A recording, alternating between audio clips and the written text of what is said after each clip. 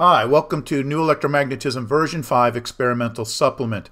This is the first release of the experimental supplement where we're going to talk about the PDX-1 experimental results using the new Physics 2 software.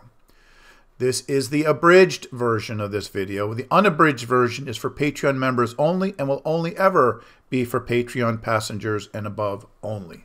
It has a lot of detail showing how to use the Physics 2 software in regard to this, and also how to use some other features of the software. So the Paradox 1 is basically a homopolar generator. These are the dimensions used in the simulation. This is your magnet. Okay, this line here represents the path through a conducting disk that would be an eighth of an inch off the surface of the magnet, and this represents the closing path. This is the axis of rotation. Okay, we're going to get into more detail of how this operates in a moment. Okay, the reason why this came about is because the Physics 1 software I spent about 3 weeks trying to get all the bugs out of it for the Paradox 2, 3, and 4 experiments. Paradox 2 is this variation of a rotating system of two magnets, where the magnets normal is in parallel with the axis of rotation. And then there's variants of this, like in one case, one magnet is flipped, and there are the other magnets missing, so we're only using one magnet. And then there's other variations with different types of loops. Okay, and then you have the PDX3, where the orientation of the magnet is orthogonal to the direction of rotation in one dimension, and then the PDX4, where the orientation is orthogonal even to that. Okay, and this is over 54 different variations of the Paradox 2 through 4. And then there's another, I think, 18 other variations where we flip everything, invert everything, where instead of the magnets moving, it's actually the closing path that moves, just to make sure we have complete reciprocity. Okay, and the results here, the red line is the proper output for these experiments, and the black dots are the simulated results that match the experiments. I think 30 parts per million or 60 parts per million we had the results down to. Anyway, so the natural thing now is once I get all the Paradox 2 through 4 experiments being represented properly by the Physics 2 experiment using New Electromagnetism version 5, mind you, the natural next step was to go back and see if the Physics 2 software will give the correct answers for the Paradox 1. Okay, the Paradox 1 was shelved over 20 years ago, and I'll explain why in a moment. Okay, and it's also known as Faraday's final riddle because in this particular experiment, the Paradox 1, which is Faraday's final riddle, we have 8 variations of the experiment, and I'll explain those in a minute. Let me show you what the experiment consists of. It consists of a disk magnet, and we're showing that the axis of rotation is going up. Okay, and this magnet has north side up, and the magnet is attached to a motor, so either the motor can spin or it won't spin. And at this point, we're just using 4 turns per second in the simulation. It doesn't matter. Everything's proportional.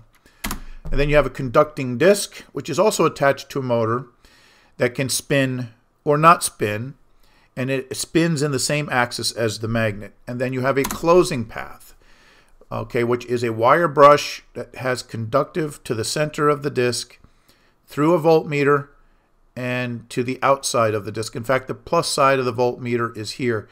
And so when this is also attached to a motor, it can spin. But when it spins, the brush at the center stays at the center, and the brush at the outside whisks around the outside.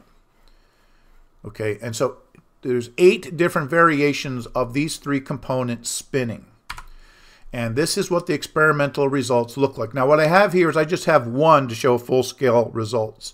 For the dimensions I showed at the beginning, these would be 3.94 millivolts, and these would be minus 3.9 millivolts. This is called normalization. Easier to look at the one than have all these digits, coursing through your brain. But the important point here, the reason why this was called Faraday's final riddle, if you notice these block of 2 lines here, that for the disk rotating and the closing path rotating, or not rotating, you get no measured output. And this is true even over here if the magnet is rotating or not. And that's the key for every pair of lines going down.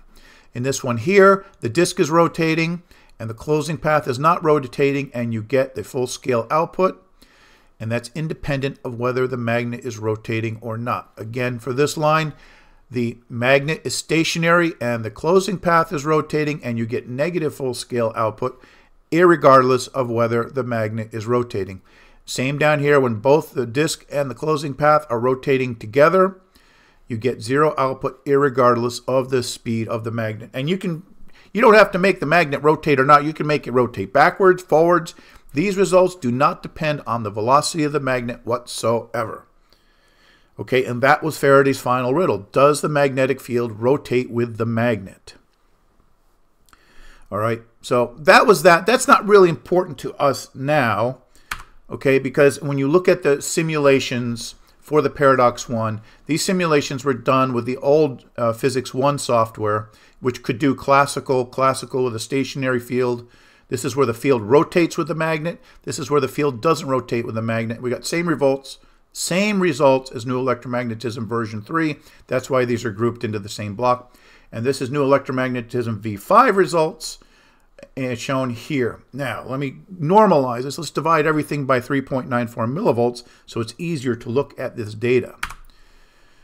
So what we learn here is that at this part here, this total is the sum of the voltage in the disk and the closing path. That's what this is. That's the sum total. And this total is the part you can actually measure. Okay, so the parts you can actually measure from all three, or actually all four theories, gives you exactly the same results. And over here, this is the list of what's turning or what's not turning. So if it's green and yes, that means that that particular component is turning. The A, B, C are explained in the unabridged version of the video, where we actually show you how to use the Physics 2 software to compute the results for new electromagnetism version 5 and how to interpret what the results look like when it comes out of the software. Okay, but in any event, here we get the same we get a thing that when you look at the voltages that are what's happening in the disk or the closing path, you get different answers based on your theory. And that's very compelling. And you'd be like, well, you know, now let's go back now 20 years. 20 years, we're going to go back. New electromagnetism version 5 was not available back then. Let me go back to this. So the question is, why can't we measure these? You know, if we could measure the disk, then that would tell us everything. Well, the problem we had back in the late 90s is I was trying to avoid going into surface mount. Even the things that were available in surface mounts are very small electronic components, weren't really that good yet. And not only that, so we needed a small circuit to do this, and we needed a humongous magnet. And you really couldn't get large neodymium magnets. I mean, you'd say, oh, you go to Amazon. Well, Amazon back in the late 90s was only a bookseller that was just starting to carry music CDs. And so the Amazon we know today, the 800-pound gorilla that you can get pretty much anything, was not at that state yet. And so, and the other reason why I didn't really care for this is because even if I were able to show that there was no voltage here, and there is a voltage, you know, if there was no voltage on the disk for this particular state of the system, it wouldn't matter, because then people would say, oh, it's just classical theory and the field doesn't rotate. I mean, that would have been great, because that would contradict what classical theorists believe, but then that wouldn't be a thing that would prove invariably new electromagnetism version 3. So me spending effort to do the measurements here at this point would not have been a benefit for new electromagnetism. And so that's why this was shelved. So what we're saying now is that these guys, new electromagnetism V3 and classical physics, where the field remains stationary regardless of the spinning of the magnet, is off the shelf for certain reasons. And that leaves, and this guy cannot be the real thing, but we're going to do a PDX1 experiment anyway, just to show that, like for this case here, that when we're rotating the magnet and the disk together, okay, this is the critical measurement here. Classical theory says, well, if you rotate the magnet and the disk together, you should receive no voltage, where any V5 shows 73% of your full-scale output. That is a compelling result that will explain one, and it also it also dissuades this one, because here you get 100% of your full-scale output. Okay, and then we could also do this one over here, where we're measuring just the voltage in the disk. We should get 27%, negative 27% of your full-scale output, which would also be discriminator. Now, the reason why it's going to be between these two, it can only really be this one. I know this guy is, even if we get different results from this, it means there's something else that we're missing. It can't be classical theory, and let me explain why. Okay, this is a simulation. I did this with the video for the unabridged, but I went over in more detail. And what I'm going to show you in this video is this is the field when the magnetic field moves with the magnet. So this is the magnet rotating, and if the magnetic field lines had to rotate with the magnet, that means every point at every far distance has to keep up with the spinning magnet. How does that information get out there? That is a violation of locality. Also, at far distant points on this field line, it could potentially going faster than the speed of light. Okay, so there's many various reasons why this classical theory that the magnetic field has to rotate with the magnet is illogical, and it's a violation of basic physical checks. Okay, and new electromagnetism V5 solves this problem because it, in fact, is an emission. And let's go to an emissive field. Okay, so if we're an emissive field, as we're rotating, you can see that beautiful spiral where we see everywhere in ethereal mechanics. Spirals, vortexes. And so if the magnet stops rotating, the field line, the energy, the emission, the information that is emitted, this could be a propagation. I'm very sure it's a propagation of information through the medium. Okay, just has to propagate away at the speed of light. Then if the magnet starts rotating again, that information that the magnet's rotating has to be transmitted at the speed of light. Okay, therefore you do not have any violations of locality, causality, and the speed distance tell. And that is the reason why I've been looking for a new electromagnetism version that has this emissive field that can also get the same answers. Very important that we have laws of physics that don't violate the rules of acquisition. Okay, that's all I'm going to talk about. In the unabridged video, I go through all the variations up here. I give you a much bigger show on this. So that's why this has to be right, and this can't possibly be right, but we still have to test it. Okay, because if we get something other than 73% on the disk, then we may have another theory altogether. And this shows you, this is very important, the first rule of acquisition is just because you get correct answers does not mean your theory is true. So you can see here we got 4 different variations that give us the exact same results that we could measure. The possibility that this isn't the end yet is still there.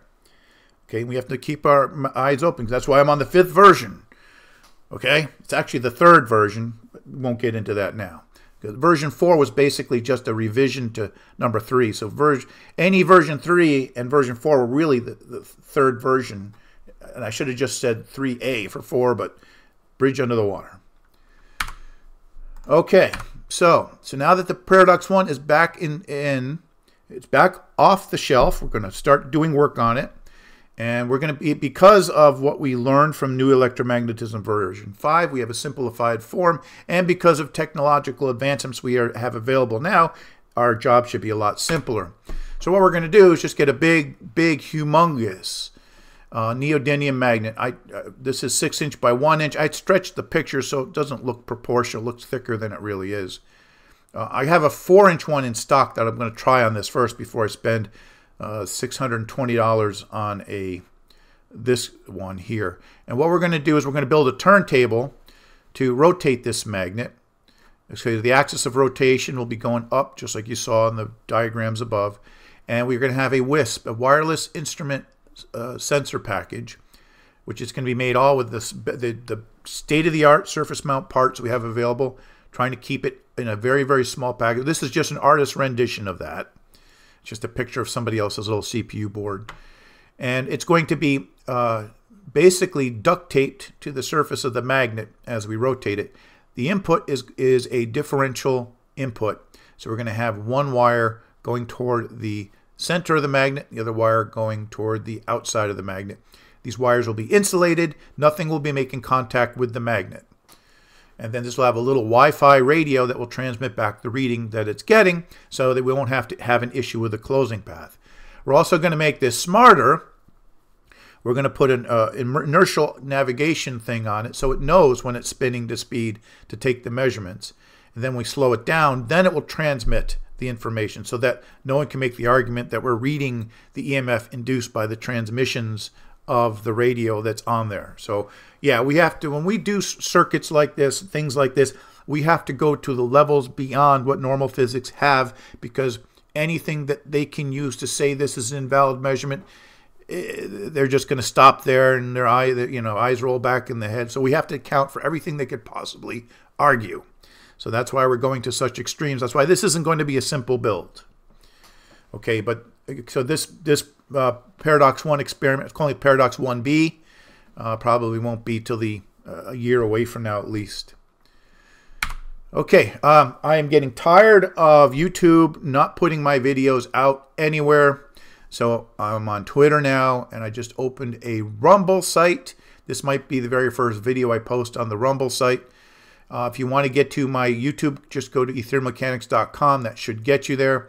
The Patreon site is the one I update the most. A lot of these other things, including the Distinti site, are out of date as far as the content. I have to update all of this stuff to put all the new stuff out, yada, yada, yada. But if you want to see the latest up-to-date stuff, for as little as $5 a month, you can see everything that's going on. Except for you won't get access to the source code or anything unless you become an engineer or above. Anyway, thanks to all my Patreon folks. You guys are just the best. No more voodoo physics. Thank you.